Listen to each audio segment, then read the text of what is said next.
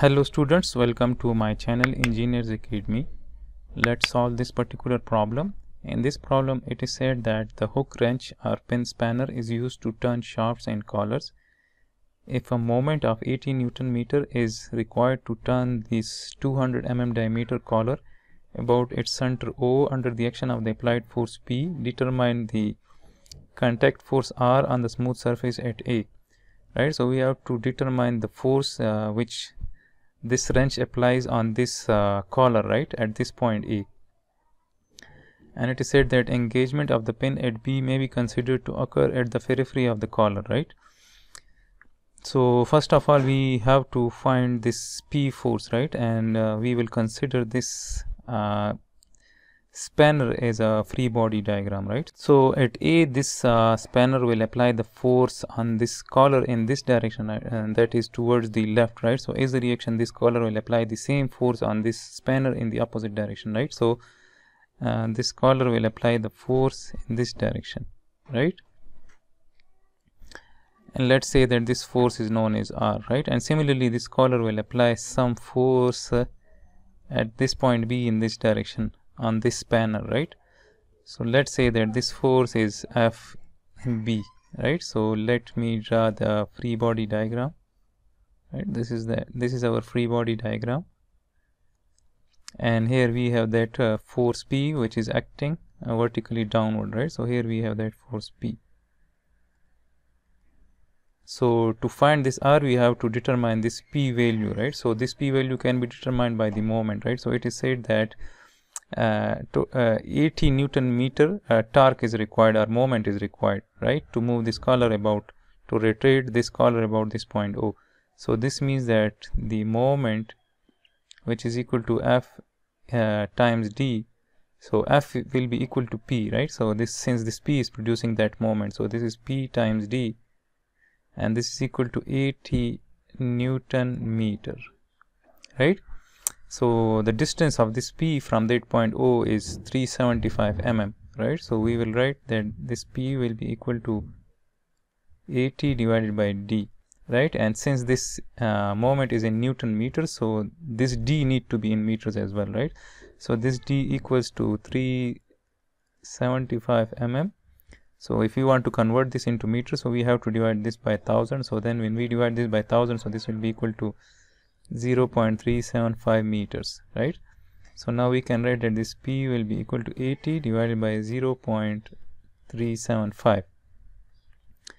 So 80 divided by 0.375. So this is equal to 213.33 newtons, right. So this P force is equal to 213.33 newtons, right. Now if we consider this as a free body diagram, and if we apply the summation of moment about point B equals to 0, right, this point is, this is that point B, and here we have that point A, right. So now and let's assume that the counterclockwise moment is positive. So now as we can see that this R is producing counterclockwise moment about that point B, so I will write R, and the perpendicular distance of this R from that point B is this distance. Let me show it to you people, right, this distance. So this is the perpendicular distance of this R from that point B. So we can find this, right. So if this whole angle is 120 degrees and this is 90 degrees, so this angle is 30 degrees, right. So we can write that this is 30 degrees and the radius is 100 mm, right. So this distance will be the cos component of 100 mm, right. So we can write that this will be 100 cos of 30 degrees, right. And similarly this P is producing the clockwise moment about that point P, so we will write minus P, and P is now known, which is 213.33, and the perpendicular distance of this P from that point B is this 375 plus this distance. Let me show it to you people, plus this distance, right. So this 375, so I will multiply this with 375 plus this.